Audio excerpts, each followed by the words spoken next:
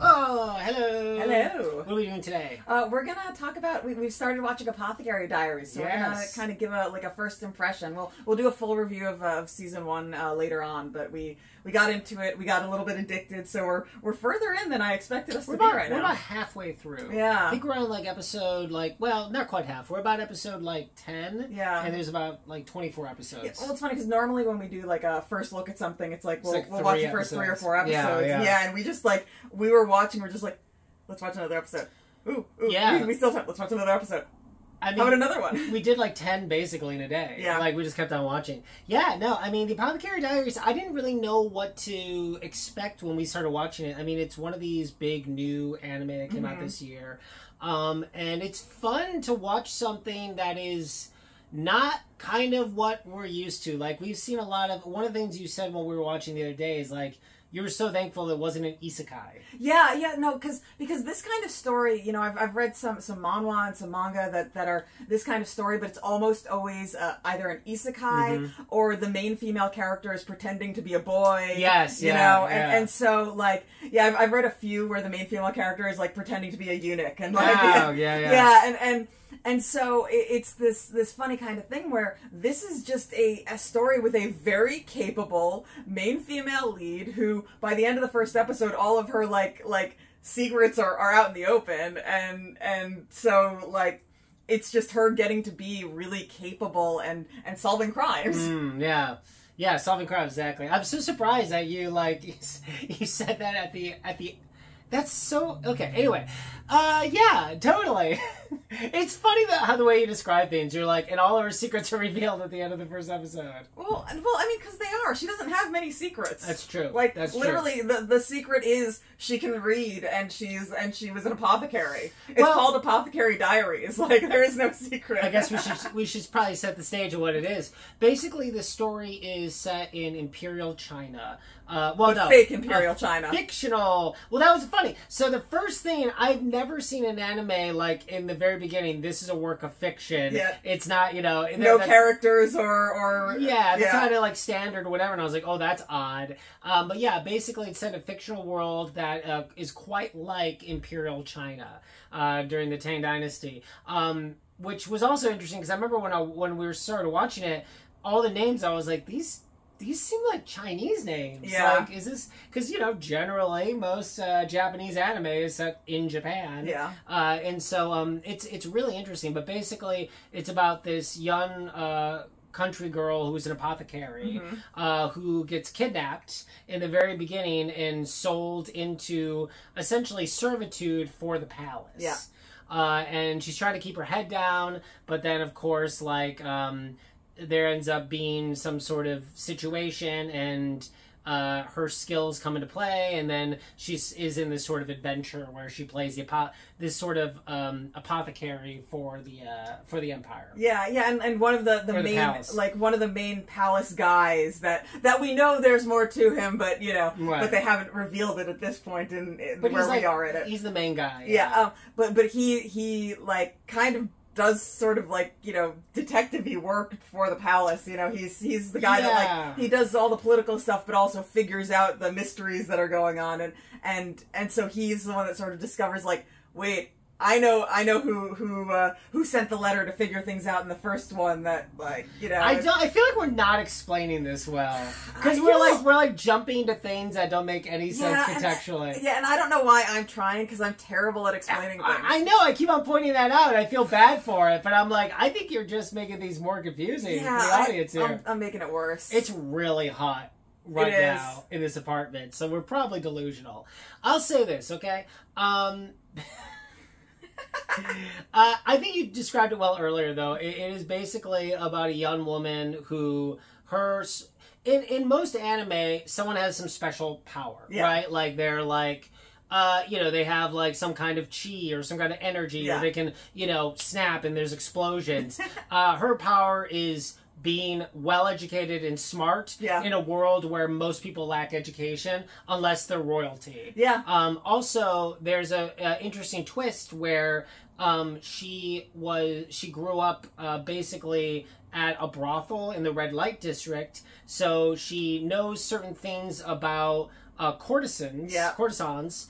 I don't know, lady. I don't know. I mean, ladies of the night. Yeah. But also, she grew up with her father's an apothecary, so she kind of has these two sets of knowledge. Yeah. Well, and she's also hilarious because she's obsessed with poisons to the point where she's become immune to a lot of them, but she also like experimented on herself with poisons throughout her younger days, and so like.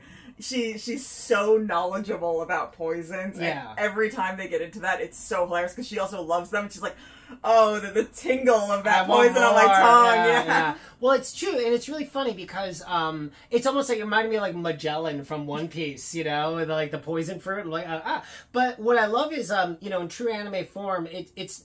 This is not supernatural at all. Yeah. This is very like slice of life. But she's got this one arm that's all messed up from her experimenting on herself. So in a way, like with the imagery with like the open, it almost looks like she's got some like special power anime arm thing going on, but it's just her being a freak and testing herself. She's got bandages on to cover up all the bruising and stuff. Yeah, like it reminded me sort of like when Sasuke in Naruto had like the thing that Orochimaru did to him. Well, it's funny though because it also worked to her benefit because when she got put into the house with the ladies in waiting, they saw it and they're like, she must have been abused by her family and like before she came here. So I realized we did a really bad job of explaining this show. Now that I think about it. Okay, okay. So let's start again. Yeah, give the basic rundown. Yeah. You do it. Yeah. I will not speak. Okay. Because I will not be helpful. So, we've already established this girl. So this girl who has apothecary skills and knows about courtesans, she gets abducted and sold, and now she works at the Rear Palace. Now, the Rear Palace is where the concubines of the emperor live. Yeah. And there's 4 concubines, and these are like, I don't know, girlfriend, wives. I don't even know what you'd call concubines appropriately for YouTube. But our main character, Mao Mao, isn't really, like, when she gets there, she's not really associated with that side of things. She is, like, basic house skills, like laundry and stuff. Yeah, and then through foibles of the first episode, they find out she has apothecary skills, and she becomes very essential to how the Rear Palace sort of runs. And I think the main aspect of the show that's really interesting is I think there's a mix of political intrigue because it's within the palace, the concubines, there's always like power struggles, there's the emperor involved, it's very dangerous if you get on the wrong side of certain people, so there's that kind of political thriller thing, but also because she is a woman of science, and a lot of people don't really understand science, so they think a lot of stuff is like curses or demons and stuff.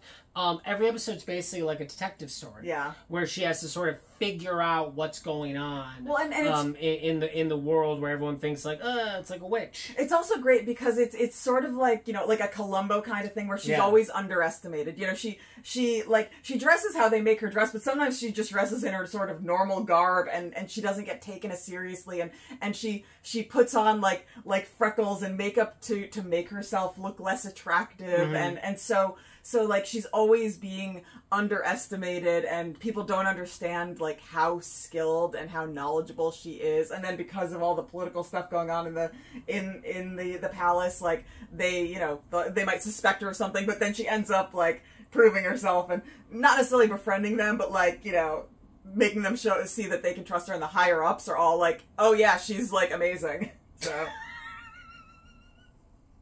I get so excited. There was a lot that just happened right there. It's so good. I was so looking forward to getting started to watching this, and I knew very little, and then we watched it, and it was so enjoyable. And the storytelling is so beautiful. The animation is beautiful. Like, it is. The animation's gorgeous. Like, but the storytelling, the way that each episode is written, it's so different from so many of the other anime that we watch. Yeah. And it's just done in such a magnificent way and such a charming way. Well, it's crazy. So the 3rd episode was so amazing and so beautiful. And I remember we watched, the first 2 were really good, and the 3rd one was so great. I said, was this written by a woman? Because it was so like emotionally, what's the word, like satisfying. Yeah. That I was like, I don't think a man could have written this story. Yeah. And then of course then we looked it up. It was like, oh yeah, it is written by a female. I think her name is Natsu Hyuga. Nice. Yeah. Yeah. Of the Hyugas? Of the Hyuga clan, yes. Yeah. So, you know, Naruto's family.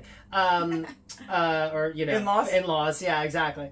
But it's a great show. Oh, the other thing we need to bring, you kind of gleaned on it, but so the guy who's sort of in charge of the Rare Palace, his name is Jinshi. Yeah. And he is the royal eunuch now. Or at least it's no. He's never said that, but everyone thinks he is. He seems like that's all she's ever been introduced to him as. Okay, so the way it works is for a man to actually hold a position in the Rear Palace, he has to be a eunuch. Yeah. Because it protects the royal bloodline, basically. And this is something that did happen in Imperial China and other cultures. But anyway, so but he's this gorgeous guy with like this like long purple hair, and every woman is like smitten by him, and they like fall. It's like basically like, you know, like every anime when like there's like a hot girl and like Roshi or Jiraiya or some old man like sprays blood out of their nose. Well, this is like the opposite. It's like every girl like falls over herself. They get hard eyes and the little like glittering around them. Yeah, and his whole thing is like he wants to keep an eye on Mao Mao, our main character, and so like he's like, well, I know how to make sure that I can trust her. I'll just have to seduce her. And of course, it never works on her. She's like totally unimpressed. She's kind of skeeved out by it. Yeah. And, but it's the greatest thing because they do that anime thing where he turns and he like sparkles at her, and it's like soft light, yeah. And then he's like so bummed out that like, yeah. No, the relationship's really fun, and I also love one of the other really cute things I love is they have that Moe thing where like once in a while like she'll, to show some kind of emotional response from her, they'll animate her like a cat. Yes. Kind of. Like, they'll give her, like, cat ears and a tail, and she'll be like, ee, or something like that, and it's, like, so cute. Yeah. And I just love it. I think it's so fun. But it's such a great anime because the detective story stuff is really well done. Yeah. It's really well thought out. The storytelling, like I said, is just beautifully played out. And then you've got this sort of, like, will they, won't they with her and Jinshi, which is so tangential to it. It's like, it's not at all the main thing. It's not at all, but at the same time, like, it's there happening in the background. He's definitely, like, at this point crushing on her, and she just doesn't get it at all. And well, and I also think the main thing really is her survival, because at the end of the day, like, she could make any, even if she doesn't make a mistake, even if she does the right thing, if that goes against, like, you know, just the way the Imperium wants, they could behead her. They could kill her. So her life is constantly in danger. And so, it's just really, and also they deal with though it is light in some places and fun, it deals with a lot of adult subjects because at the end of the day, you know, courtesans, there's sex workers, there's murder, there's a lot of like stuff. So it's like it's a very layered, interesting show. Yeah. And I mean, we're, like we said, we're only halfway through the first season, and season 2 is already on the books for like 2025, I think. But yeah, I can't recommend it enough. I think it's fantastic. It's great. We've got a few more anime that we're looking forward to trying, but this one, like, I feel like by the end of the weekend we'll be done with it. I think so too. Well, especially because like it's such a nice palate cleanser. Because we started My Hero, the new season of My Hero. We've been watching Kaiju #8. We love all these shows, but like. You know, Mashal we finished up, but it's like, this is like so different. And it's not an isekai either, like you said. So it's nice to have something that just feels fundamentally different, but also like equal and better in some ways, because it's like, it does what it's doing so well. It's such a high level. One of the things I love in it too is like, you know, with her knowledge, like, again, in all the ones where it's an isekai, it's like someone has a knowledge of like what allergies are, right? And so then they have to like think, oh, they're not going to understand what that is. How do I explain it? Well, in this case, nobody knows what allergies are, but she knows that some people can't eat certain foods, or like, you know, and so she explains things in a proper way of how they would be explained. And it's like, no, like some people just can't touch this, or can't eat this, or can't like... Yeah, well, you're right, because in an isekai, generally speaking, it's like, they just have normal person, like, understanding of the world, which gives them like powers and also additional powers. In this show, I feel like if like, you know, like especially like if a younger girl to watch it, it's a little more like the Scully effect, right? Yeah. Like Mao Mao is powerful because she's smart. Yeah. She, you know, she has this like funny working relationship with the doctor she calls the quack doctor. Yeah. Because he's a bad doctor. Like she's the only capable person like in the kingdom that knows actual how like poisons and medicines work.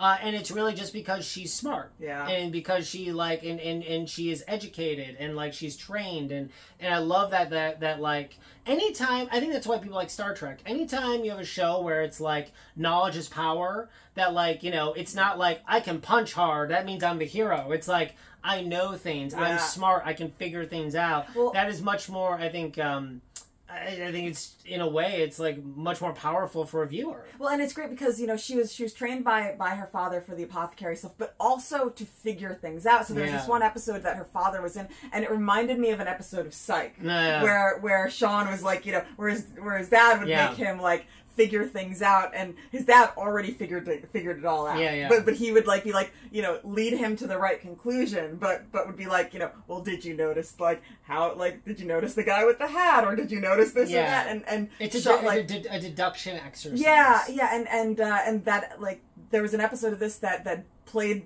on that kind of thing, and I was just like, oh man, this is that kind of thing that I love, and I love, you know, like you said, like we were talking about, you know.